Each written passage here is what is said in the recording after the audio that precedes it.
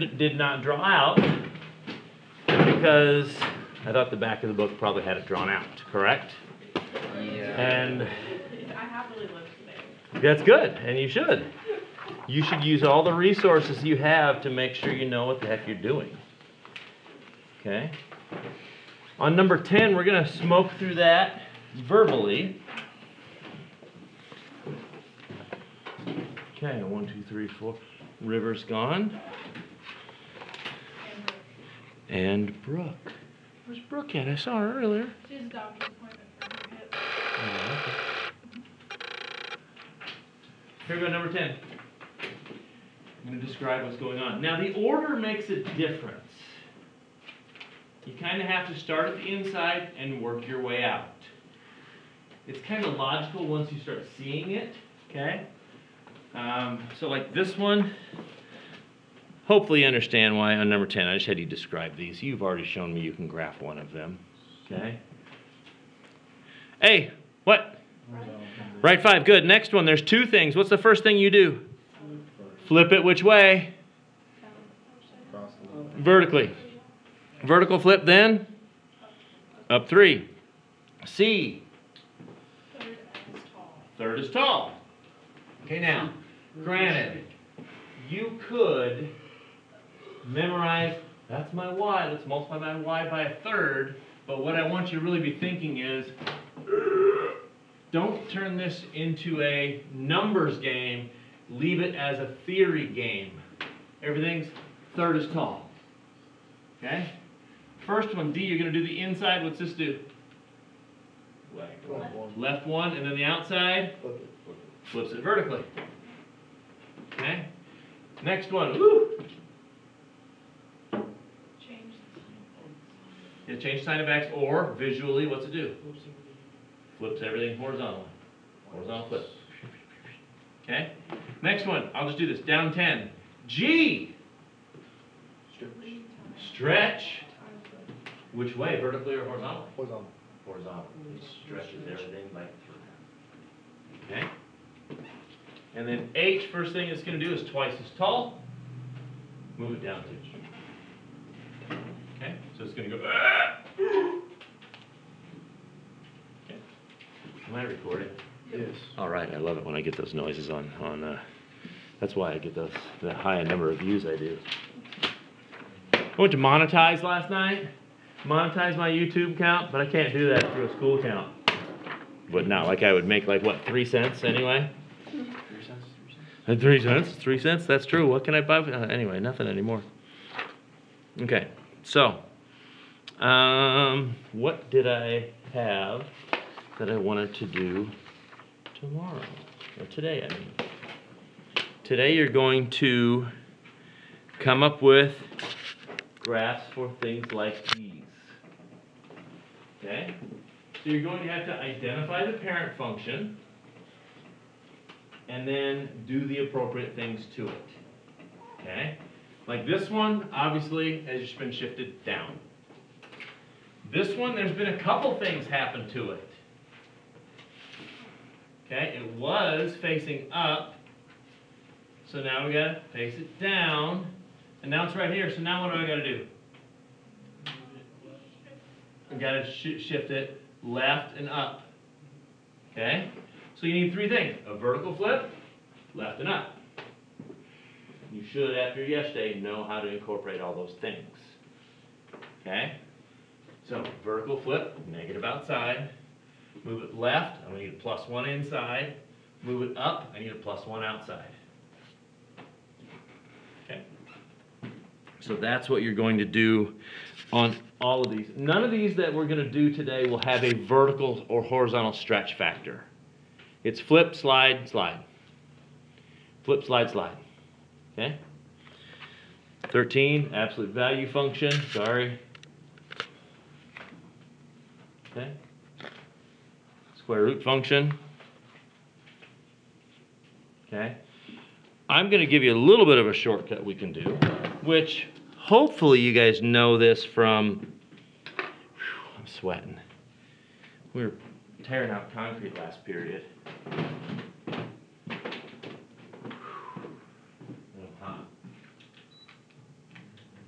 Sorry, I'll kick it up. I love it when all the black mold is still sitting right in there. That's good. Keeps us healthy by challenging our immune system.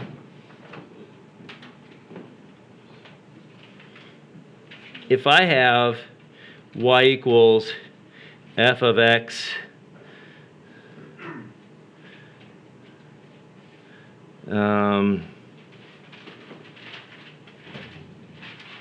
okay, tell me what that's going to do. Left h and then up k. Okay, so one thing you can do is you can think about, if I would write this, let's just write it so everything's to the right and up. My center point, or my critical point, is now HK. So hopefully you guys know this from graphing parabolas before. Okay. Let's say, for example, if I have this parabola, x minus 2 squared plus 3. What's my vertex of my parabola?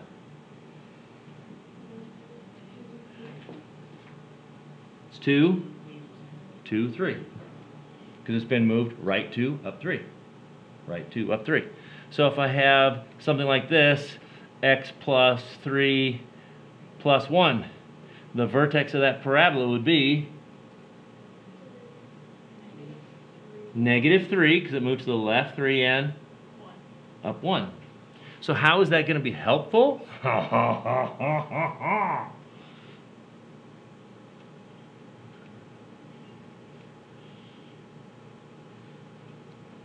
This one right here is 4, negative 2. So now I need to write my function. What do I got to do to move it right 4? X minus 4. That's what moved it to the right 4. What do we have to do outside to move it down 2? Minus 2. So a lot of it is find that kind of critical point, and then we'll go from there. Now, if I want to do something funky and say, let's make this go down instead. I need a negative somewhere. Do I need a negative inside or outside? Outside, because outside changes make vertical changes. So we will, if I want to do the dotted one, I would just throw a negative on there. That means go down instead. But we'll go, I'm going to go down instead, but I'm still, my critical point is over 4, down 2. Okay? So that is large majority of what you're doing today. And I'm going to give you the rest of the time. And I might truncate the assignment based upon how much time you have and how much, how far you get. Okay? I encourage you, get together with somebody else. Talk it out.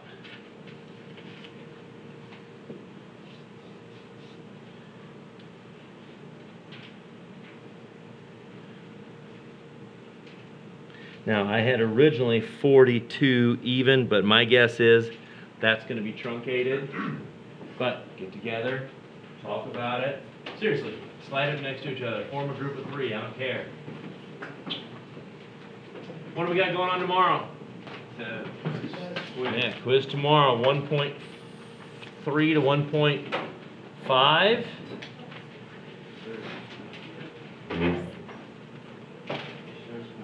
And one thing that's nice, look over the examples, and right here, at the end of the chapter, look at this, dude.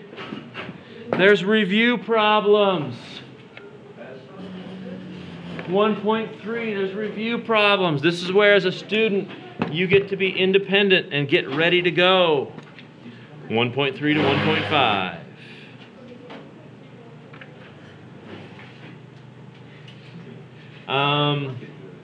You know what? Let's do this. This is, hold on, stop. 22 through 42, so I just want a description only. You don't have to graph it, what do you say? You're welcome. Okay?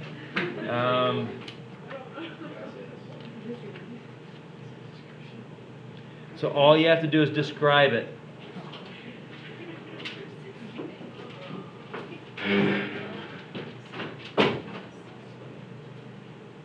And this whole thing, due Thursday. Thank you. So, because I'm not going to give you a new assignment tomorrow, and this is plenty for, it's quite a bit.